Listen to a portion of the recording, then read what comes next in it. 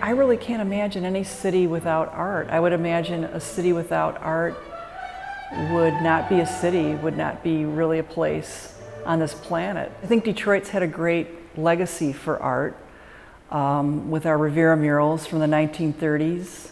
I see Detroit as a very vibrant place for the arts, and I see the exchange between art and the city as critical.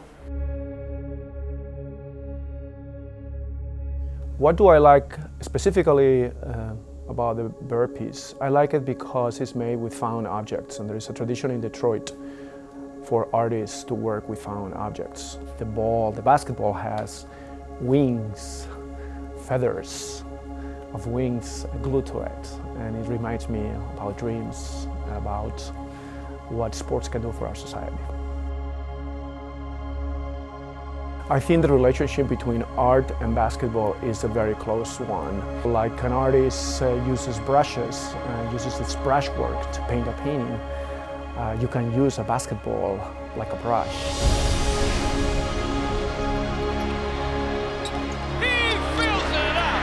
How about that? Watching basketball is like watching art in motion. When I see someone dunk, The dynamite dunk! what a way of releasing energy.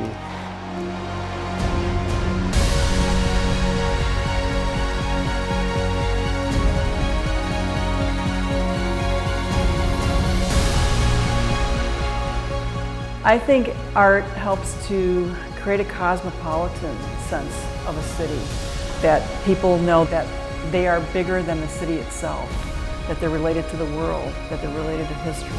Watching sports together or doing anything together is a much more powerful experience. It's a deep experience. It is always when you enjoy it with others. Deep right.